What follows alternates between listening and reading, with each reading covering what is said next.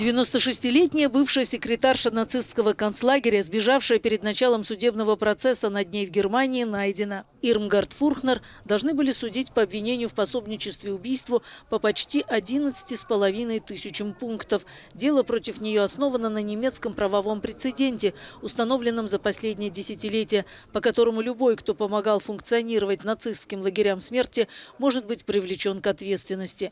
Но женщина, проживавшая в доме для престарелых, перед судебным заседанием доехала на такси до метро и исчезла. Адвокаты Фурхнер утверждают, что она не знала о зверствах, которые творились в лагере.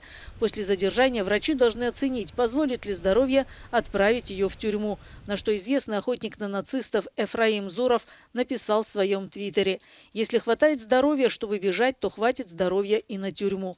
Во время Второй мировой войны Ирмгард Фурхнер работала секретаршей коменданта концлагеря Штутгоф на территории Польши, недалеко от Гданьска. Здесь с 1939 по 1945 годы содержали 110 тысяч узников, 65 тысяч из них погибли от болезни и истощения, не менее 200 были убиты в газовой камере, более 30 казнены выстрелами в голову. Над заключенными проводились разного рода медицинские эксперименты.